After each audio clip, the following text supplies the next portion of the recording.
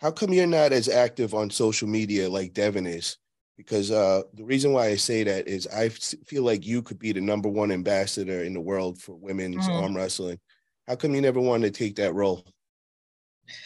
I mean, to be very like this is like private, but to be brutally honest with you, I have struggled a lot with my mental health for the past couple of years, and I haven't felt like myself really. Like I have been in a very dark place. I'm recently now coming out of it, and I'm getting my life back. It seems like I'm getting my motivation back. Like I'm accepting matches. I'm actually doing an interview with you. Usually I would dodge you, you know.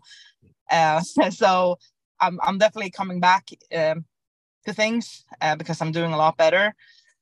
But that's the main reason I haven't been doing well mentally, and I have struggled. And if I struggle, I don't have much to show the world.